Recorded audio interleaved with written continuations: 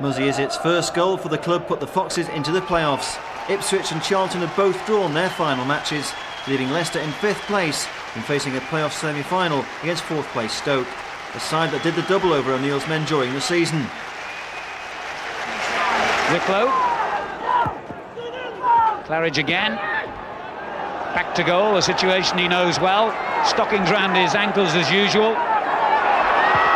And a dangerous ball he's played back, he's given it away. He could be in trouble here as Sturridge goes on.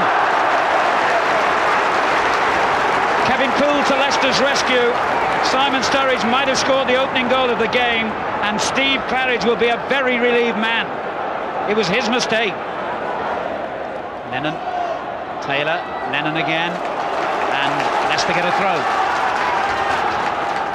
He's loving this, Lennon, in the thick of everything. Claridge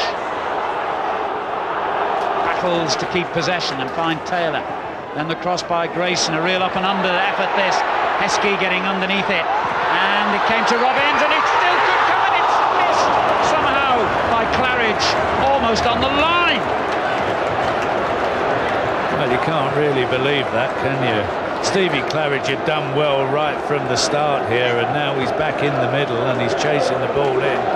And, well, you don't really see how it can't go in. It's a good save, but you've got to score.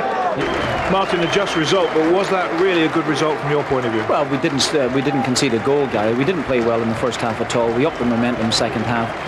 We looked very, very tired towards the end. We tried to throw everything at it, but we weren't able to get Brecon done. A quick thought about the second leg on Wednesday? Yeah, we've got a great chance still, you know. We know that if we can score a goal in the match for a start, it gives us a great bonus. But even so, we're obviously disappointed that we haven't been able to break them down.